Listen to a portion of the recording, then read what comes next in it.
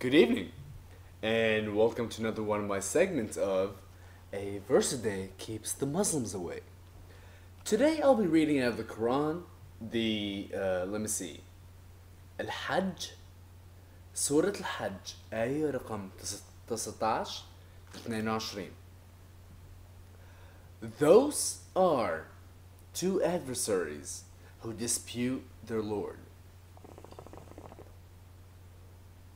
Then, as to those who disbelieve, for them are cut out garments of fire. Boiling water shall be poured over their heads. With it shall be melted what it is in their bellies, and their skins as well. And for them are also whips of iron. Whenever they will desire to go forth from it, from grief, they shall be turned back into it, and the chastisement of burning. And that is it.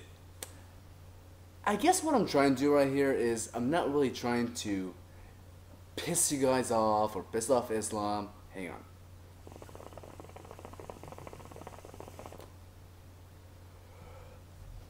I'm just getting really sick and tired of people saying Islam is 100% religion of peace.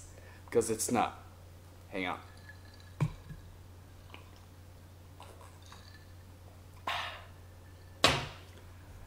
on. In every single religion, just like the Quran, there are verses that talk about fire melting you on the inside, on the outside. When you run away, they whip you with, I don't know, irons of steel. Come on. It's a normal religion. That's fine. I understand. It's fine with me. But you cannot say it is 100% peace. Because it's not.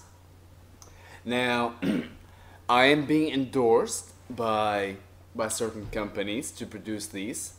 And today's segment has been brought to you by Bar S Ham.